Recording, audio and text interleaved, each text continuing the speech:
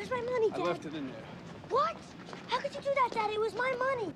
That's bad money. I don't want you to have that money. Dad, I earned that money. I said I want you to stay away from him. Dad, please listen to me. I said you stay away from him. Dad, listen to me! Did you hear what I said? You stay away from him. Sonny was right. The working man is a sucker, Dad. He's a sucker. He's wrong. It don't take much strength to pull a trigger, but try and get up every morning, day after day, and work for a living. Let's see him try that. Then we'll see who's the real tough guy. The working man is the tough guy. Your father's the tough guy. But everybody loves him, just like everybody loves you on the bus. It's the same thing. No, it's not the same. People don't love him.